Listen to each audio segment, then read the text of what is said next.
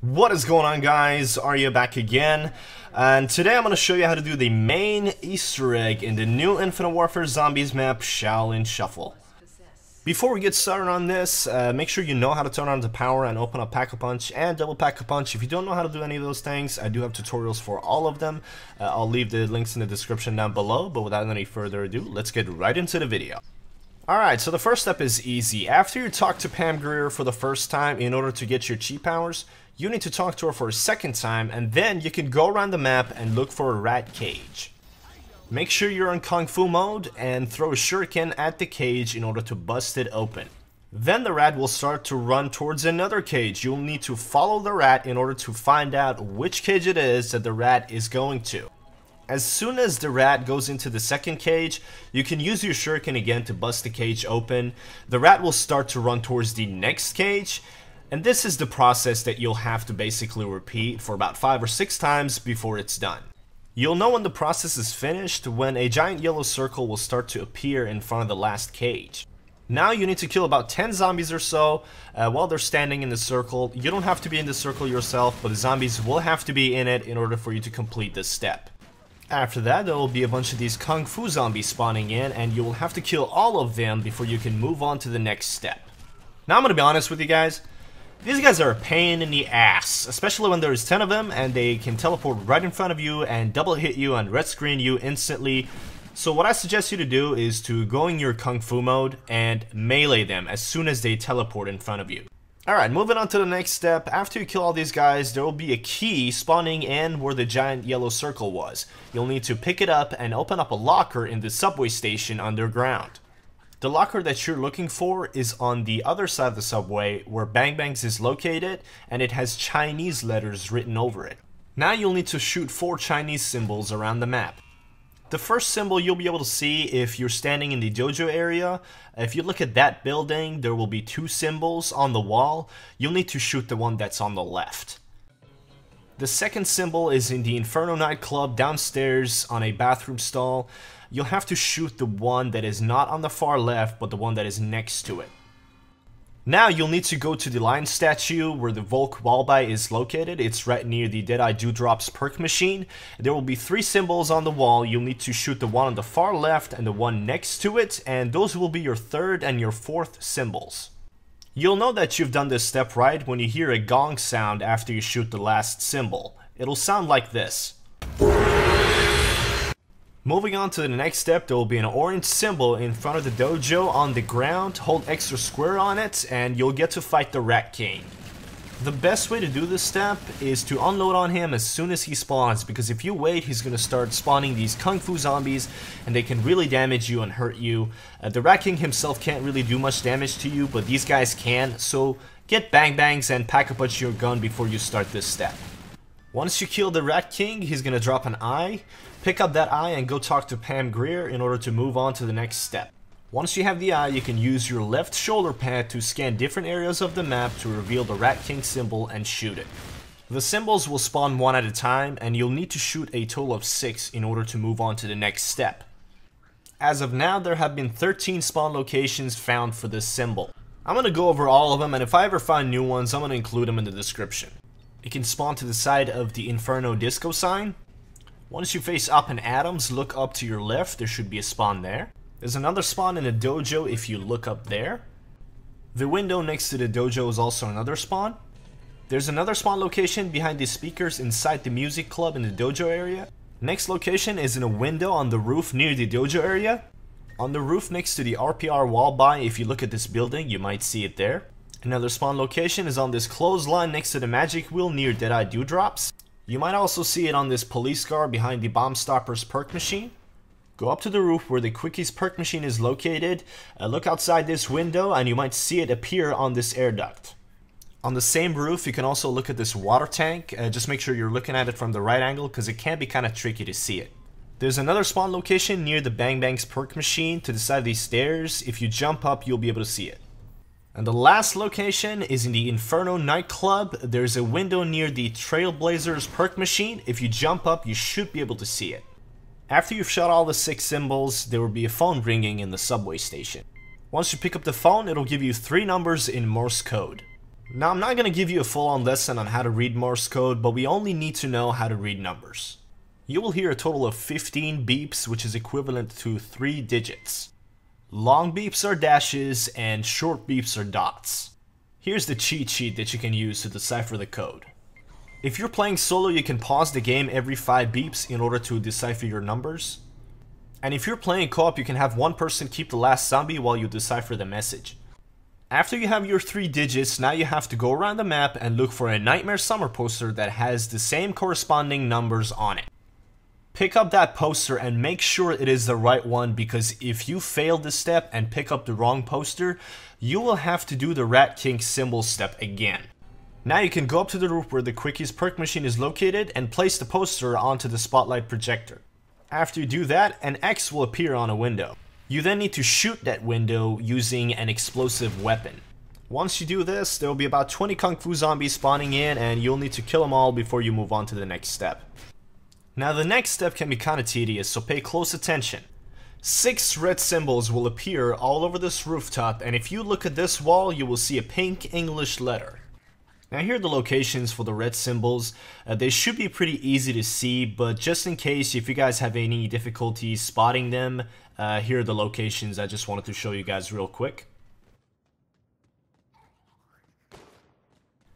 Now each of the symbols that you see, they correspond to an English letter. You're gonna use these red symbols to spell out a word. The first letter of your word is the pink letter that's already on the wall. And the next red symbol that you shoot will be your second letter. And here's a cheat sheet that you can use in order to translate the letters. You can see a list of names that the community has spelled out so far in the description. You will know that you've spelled out the correct word when you hear a gong sound, which means that you've completed this step correctly. After this, you can go up to the rooftop where the RPR wall buy is located. There will be a symbol on the ground. You can hold X or square on it, and you'll get to fight the Rat King for the second time.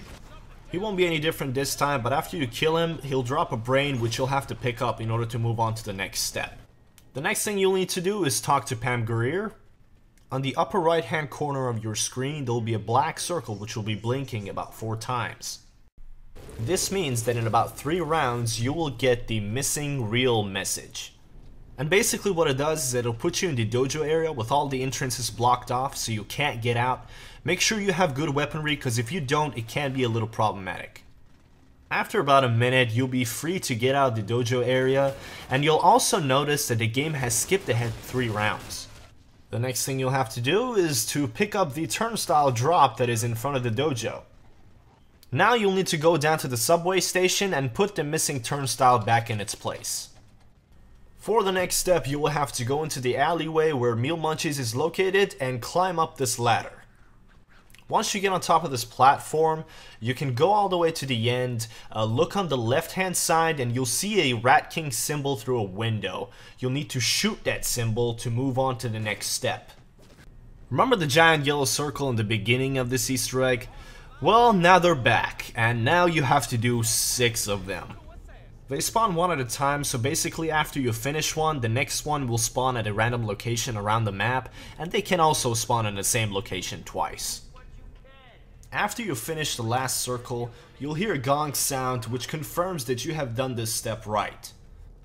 For the next step, you need to go to the Inferno disco, go up to the DJ table, hold X or square, and that'll spawn a disco ball. Once you go back downstairs, you'll see a dancing zombie with a disco ball floating on top of their head. Basically, you'll need to train a whole bunch of zombies and get them down here to the dance floor. You'll need to get them close to the dancing zombie, and once they're close enough, you can kill the dancing zombie. Then the disco ball will transfer to another zombie. You'll have to repeat this process a whole bunch of times before you'll hear a confirmation sound, and you'll no longer see the disco ball. But make sure that the other zombies are close enough to the dancing zombie, otherwise it is not going to work. Once you're done with this step, you can now get outside the Inferno disco. On the ground, there will be a Rat King symbol. Hold X or square on it, and you'll get to fight the Rat King for the 3rd time. Once you kill him, he'll drop a heart.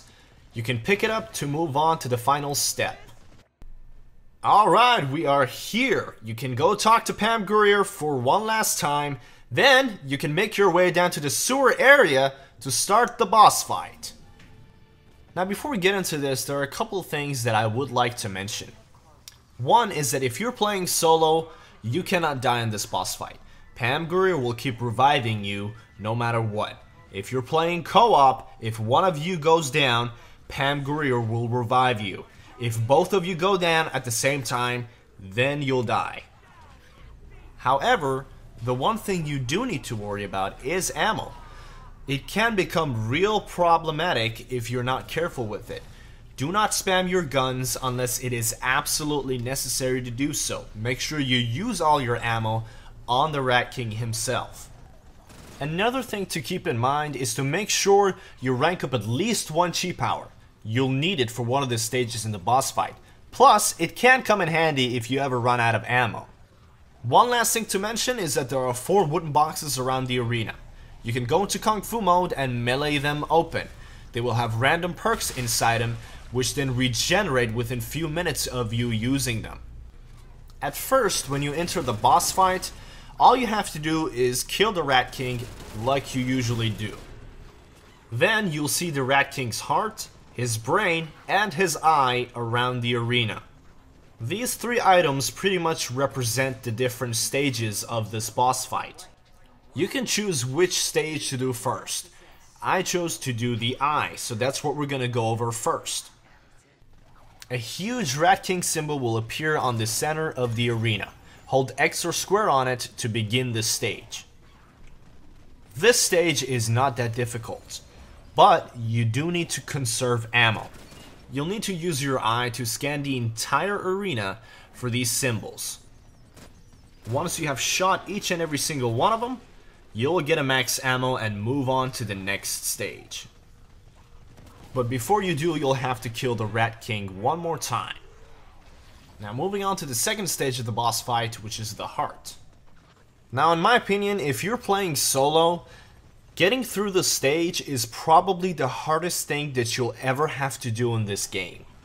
If you're playing co-op, this step will not be as hard, I will tell you this. But if you're playing solo, it is pretty damn difficult. Well, you're probably asking, well, what's so hard about it? I'll tell you what. There are these puddles of acid around the outer circle of the boss fight arena. You'll need to insta-kill zombies while they're standing on these puddles of acid. If you do it right, the acid will disappear and you can move on to the next puddle. You can only kill 1 zombie on each puddle of acid, but the problem is, there's a time limit. If you don't cleanse the entire arena under a certain amount of time, Willard Wyler will laugh and he will refill this entire arena with acid again. And you will have to go through this process again. It's pretty hard, but I will tell you how I did it. There is a fortune card called the Explosive Touch. What it does is that it'll make every single zombie that touches you explode. It'll last for about 60 seconds, which is the same amount of time that you'll need in order to complete this step.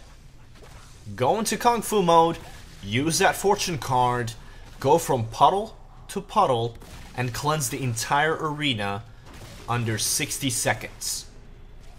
If you do this right, you'll get a max ammo, then you'll fight the Rat King again, then you can move on to the next stage, which is the brain. Now I'll be honest with you guys, when I went through this last stage, I had no idea what to do. I just kind of ran around in a circle, and after a certain amount of time, I was done with this step. Basically, there will be these zombies with blue eyes that will be attracted to the brain in the center of the arena.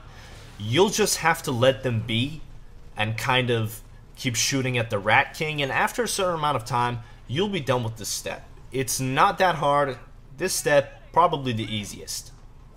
Once you're done with this final stage, you'll get a max ammo. You'll kill the Rat King for one last time, and then you will get the outro cutscene.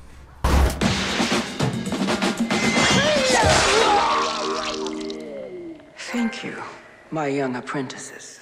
With the Rat King's demise, you now possess the wisdom, strength, and courage to move forward on your journey. I present you with this token on behalf of all of those that remain imprisoned. May it serve you well on the journey ahead. Namaste. Damn, she was badass. Yeah, too bad she isn't coming along for the ride. All I know is if we catch him on the flip side, I'm calling dibs. Well, I guess it's time to grab that key and get the hell out of here.